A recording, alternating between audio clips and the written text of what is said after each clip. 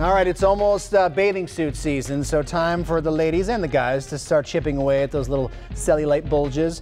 And here with how to do it in terms of food is some advice from Self Magazine. Let's see if Dr. Ian agrees. First of all, drink up. Anytime the skin is hydrated, well hydrated, it will look suppler and healthier.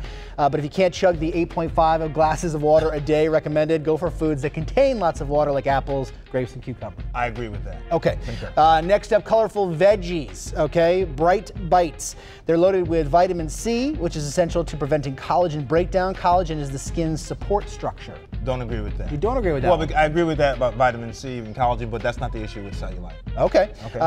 Refined grains, you want to go whole, okay? Because the refined grains, those are in sugary cereal, white bread, white rice, and they stay as sugar in your system. Less fat can improve it, doesn't cure cellulite. So I agree halfway with that. More at bodychecklist.com.